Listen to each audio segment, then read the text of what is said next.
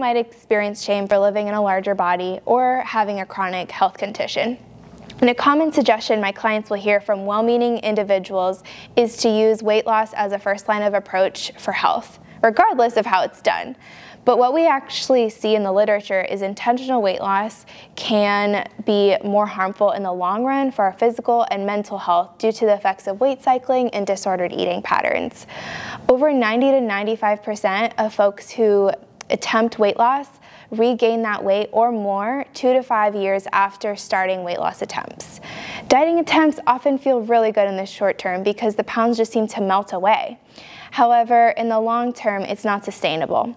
What can be sustainable, though, is finding food choices and movement that is motivated by other reasons outside of weight loss. This isn't the flashy route, but the one that helps folks who are looking to sustain their health in the long run.